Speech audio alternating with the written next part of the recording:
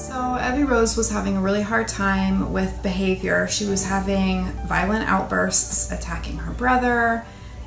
She was having speech regressions. She was having seizures. She was a hot mess. She was a wreck. We didn't know how to manage her. We didn't know how to help her. Everybody is so loving and so caring and quick to help you with everything that you need. I mean, it's just, we couldn't have been happier. And Dr. Oskin was just incredible with her. So we couldn't have been happier. She's not having any violent outbursts anymore. She loves playing with her brother. She is engaging in imagination play. She's a totally different girl. Sorry if I cry. She's our baby girl now.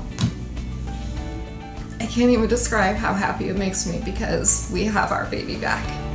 We have who we knew she was inside, and it's incredible to see how happy she is and how loving she is, and seeing her learn and grow and play and be this happy, normal child. It makes my mommy heart just burst.